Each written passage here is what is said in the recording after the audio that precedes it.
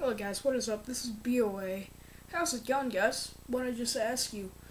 Uh, but yeah, just leave me. I'm not running out of ideas for this channel, but please, in the description down below, I said description, I meant comment section below. Please tell me what you would like to see on this channel. Okay, so this guy, Leo Forenzio, am I saying your name correctly? I don't know. He asked me, tell us about your grandma, please. And that was on the My Life video. If you want to know what's up, what's going on, how is B.O.A. here, what is the history behind the four elements, what is the history behind B.O.A., go check that out. I made that a little bit ago. But, I know I said but, I'm sorry.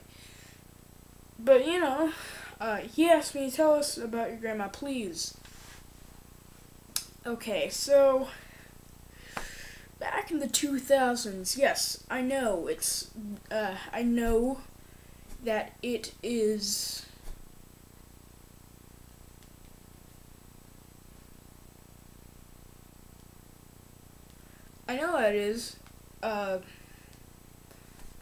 what was it? What was I saying? I know that is, oh yeah, I know that it is the 2000s, but I'm talking about the decade 2000s. Not the 2010s, but the decade before this decade. A decade is 10 years, just so you guys know that. In case you didn't know that, just pointing it out there. Just telling you guys. So, it's a period of 10 years. Want me to tell you what a period is? No, if you get the joke, hopefully you get the joke. Anyway, so, my grandma, and she's always been healthy. She's been cooking. She is literally the best grandma in the whole entire world. But I guess she's dead, so now,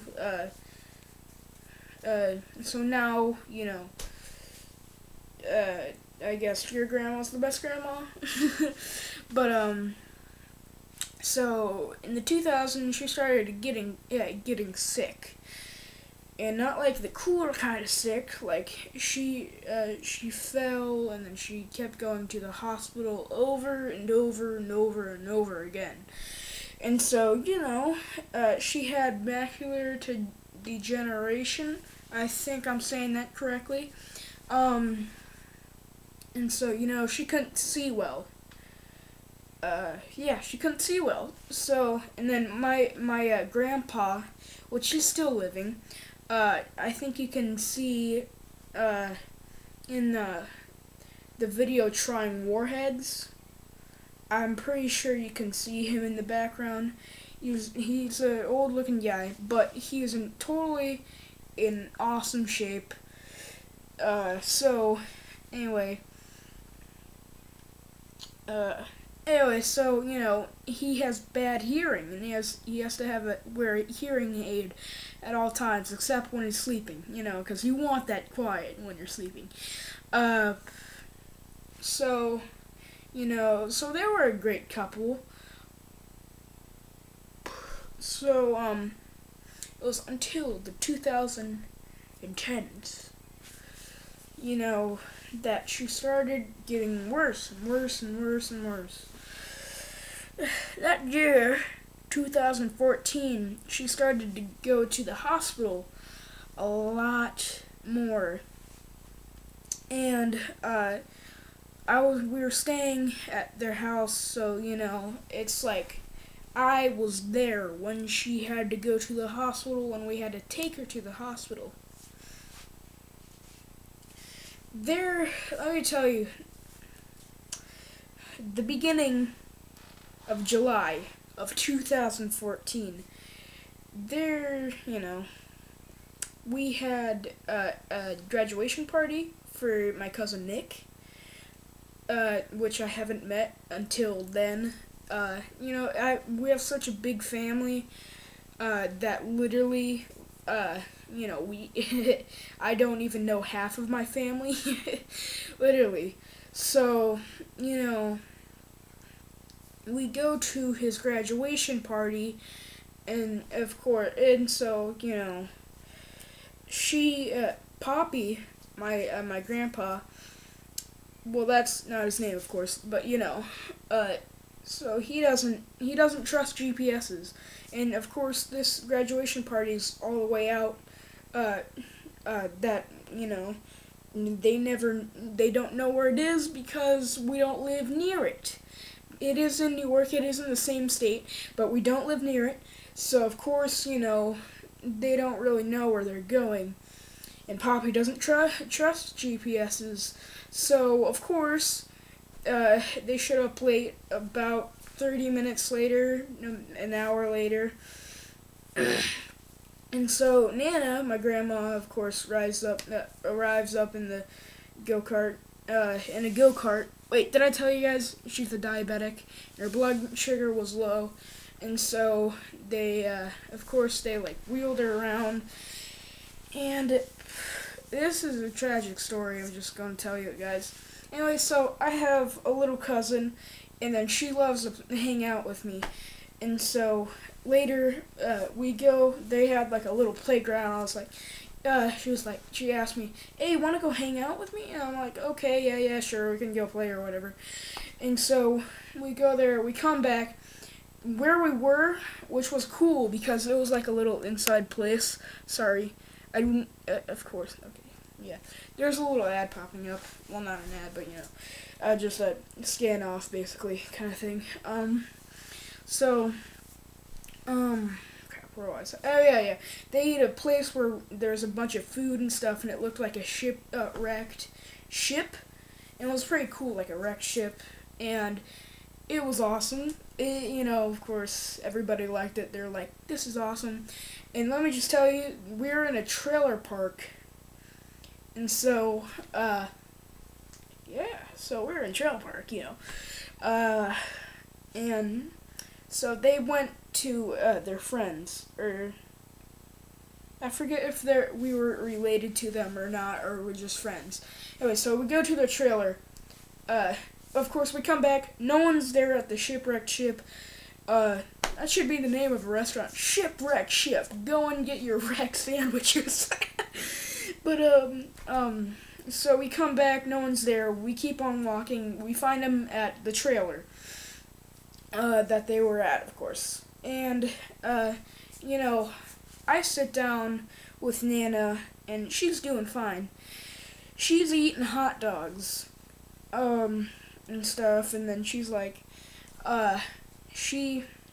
we're having a good talk. She reels on closer to me, and she says, will you protect me? Will you keep me safe?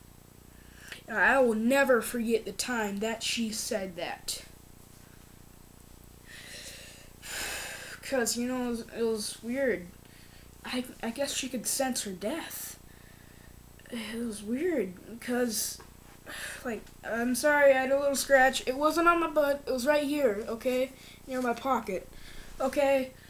He's like, oh my god, Boas is scratching his buttocks. No, I'm not, okay? Anyway, so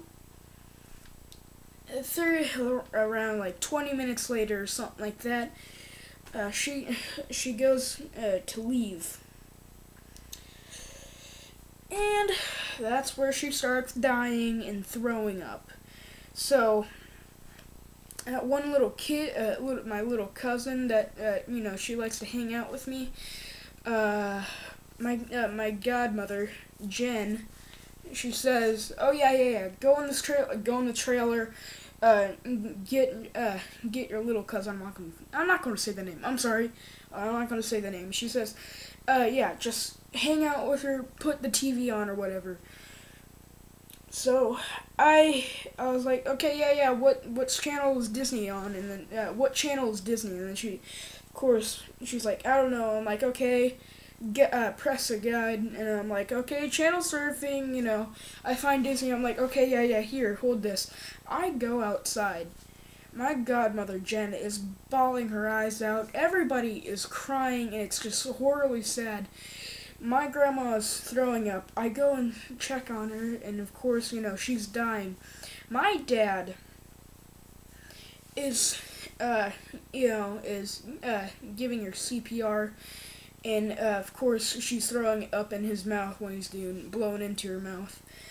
My dad shared her last meal. It was a hot dog. Hot dog. I'm sorry if I said hot dog. I said hot dog. I meant hot dog. So, she died right in front of my face. Of course, we had to pick Poppy's car, which had a bunch of throw up in it, a bunch of barf in it, and then Dad's like, "Get in the back seat." I'm like, "Why not?" And then, of course, he's like, "Fine."